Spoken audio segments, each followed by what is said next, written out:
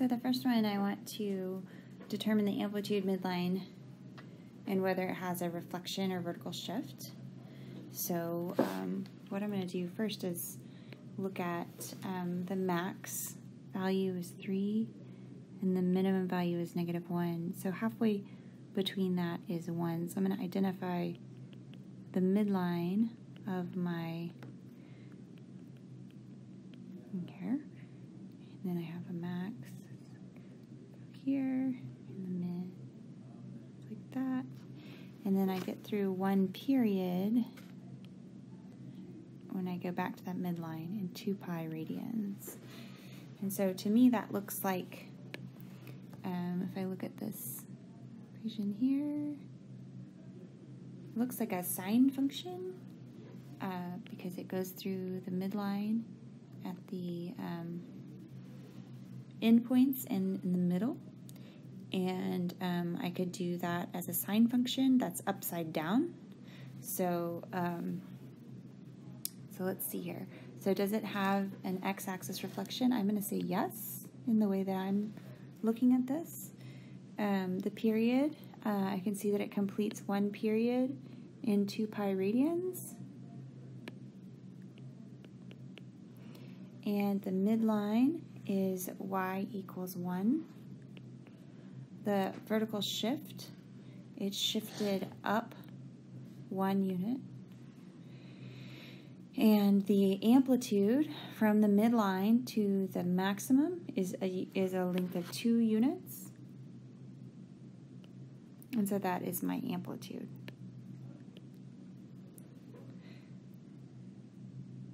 And so a possible equation for this graph would be y equals -2 sine of x. I guess we can use x. And then I want to do +1 because it's a shifted up 1. Okay. The next one says a mill has a water wheel that has a radius of 13 feet. And the bottom of the wheel is 1 foot above the surface of the water. The wheel rotates counterclockwise starting at 3 o'clock. Let h be the height of a point P above the water as a function of the angle of theta radians. Find a formula for h of theta and sketch a graph from 0 to 2 pi radians.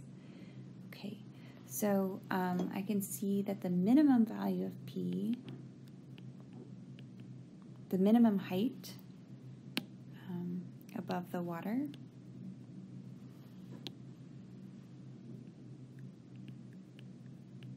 when it's at the very bottom, it says that the bottom of the wheel is 1 foot above the surface of the water. So the minimum height is 1 foot. And what's the maximum height? Well, from the surface of the water, so h is the height in feet above the water. And so, so we have the 1 foot above the water plus 13 feet for the radius, plus 13 feet for the other radius. So the tallest point, or the maximum height, is going to be 14 feet. Okay, and sorry, not 14, excuse me. So it's going to be 13 plus 13 plus 1. So that's 27 feet, excuse me.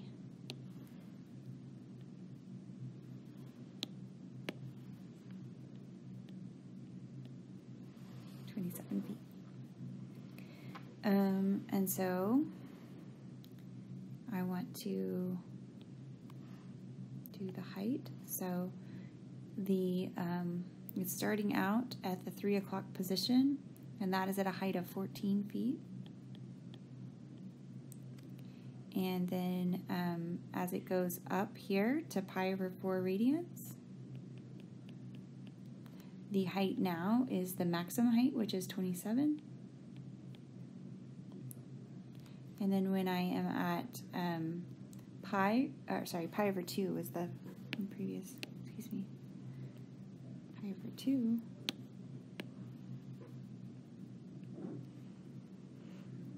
And then when I am at, so this is pi over 2 at the max, and this is pi radians.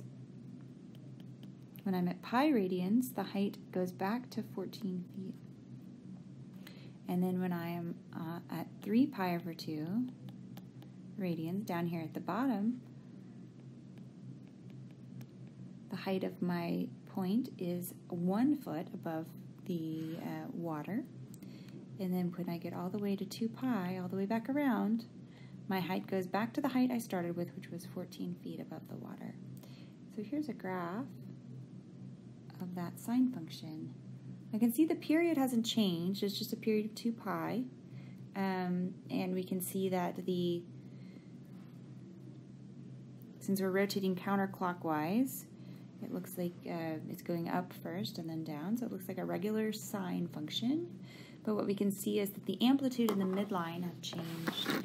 So we'll have h of theta is equal to, so what is my amplitude? My amplitude is, from the midline, it goes up 13 and down 13. So my amplitude is 13 sine of, and then again my period did change, so sine of theta. And then I want to do plus, and it looks like it's been shifted up 14 units. Okay. The next one, I'm asked to find a possible formula for the trigonometric function shown at the right.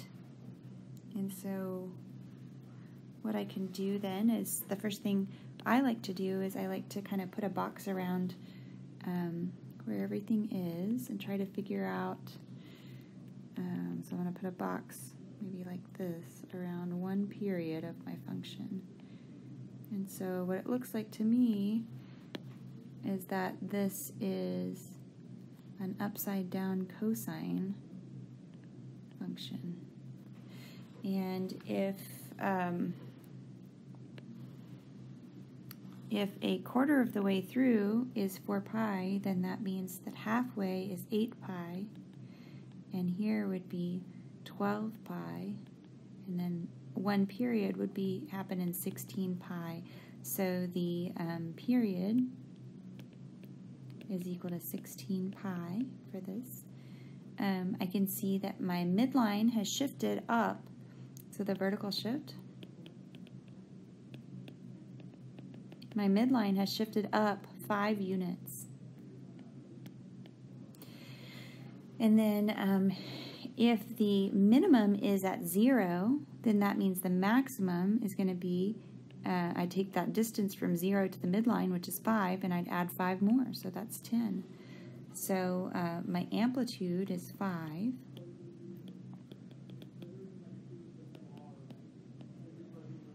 And I think that's all. And we notice that it's a cosine graph that has been reflected over the x-axis.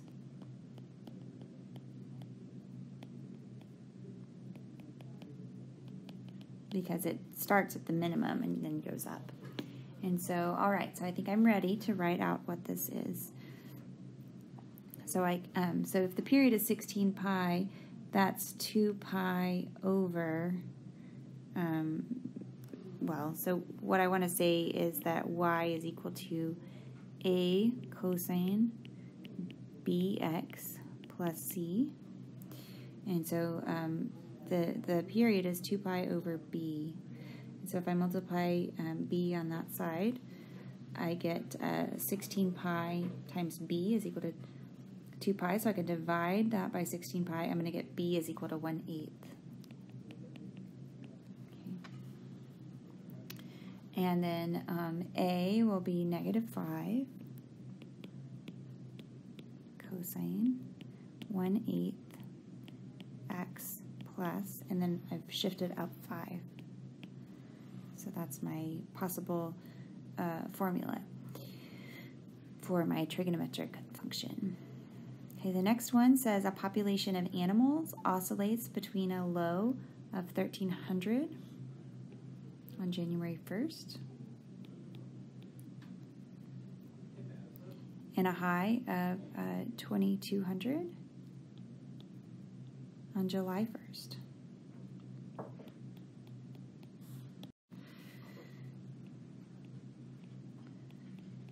So I can label the months there, and I can see that July 1st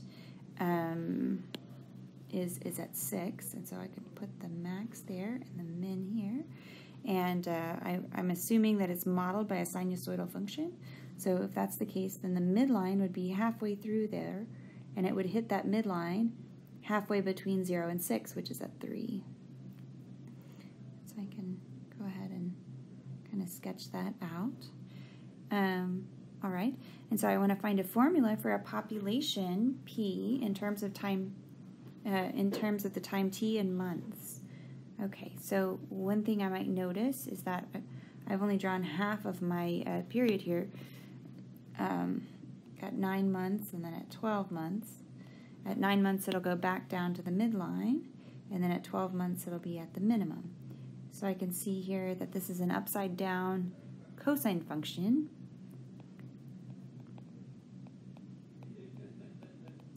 That's been reflected, or a cosine function that's been reflected over the x-axis, and then it's been shifted some more. I can see that the period is 12, and I can see that the amplitude, the amplitude will be halfway. Let's see, if I do 2,200 minus 1,300, that's 900. If I divide that by 2, it's 450.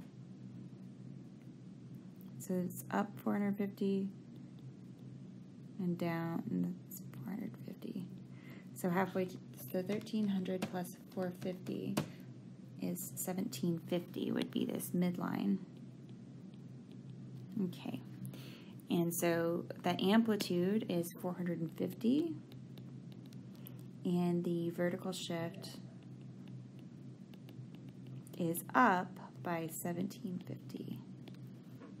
Okay, and so I think we're ready to write it down now.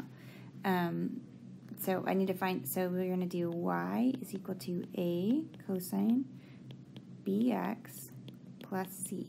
Okay, so the a I can see is going to be a negative 450 cosine of, okay, the b is related to the period. So I know the period is equal to 2 pi over b, the regular period over b. So I can set that equal to 12. So I can see that b is equal to 2 pi divided by 12, which is pi over 6. And then my vertical shift is up 1,750. Okay, and so this is my equation.